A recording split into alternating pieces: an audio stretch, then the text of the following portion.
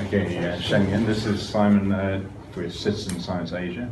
Could you introduce yourself and a little bit about what you do at GI? I just my name is Shengnian Xun.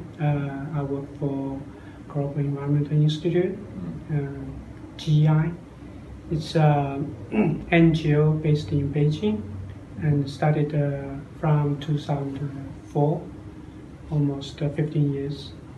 And we mainly work in 3 areas. One is overseas investment of Chinese companies, like their impacts in the environmental problems overseas. And the second is energy and climate change.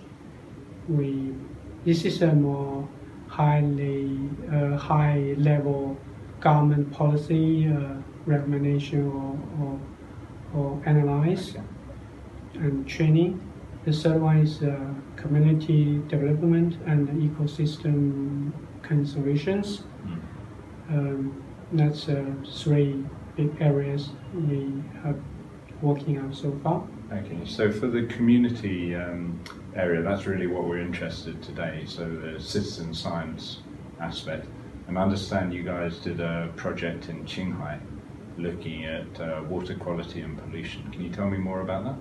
One project we have been working on for several years is we train these local people to monitor these water qualities in the rivers there, like from these rivers. There are like a lot of rivers there. We cooperate with several communities from different regions in this province. These projects are still going on, and people, after we train them, they can do this water monitoring thing by themselves. They will go outside to test these water qualities by themselves. So yeah, and they still use papers to record all these water qualities. What we are trying to help them is to, we can in the future maybe use mobile phone apps to do this recording thing. So it will be more useful for data collection and for analyze in the following up activities. The second one is about the plastic rubbish collections here. Like we tell them this impact about the plastic rubbish to the environment, and because this area is the upstream of 3 big rivers in China, so it's very important ecosystem there for the whole country. So we help them to we teach them how important about this environment, how fragile of this environment. So they have this awareness of this plastic rubbish impact to their environment.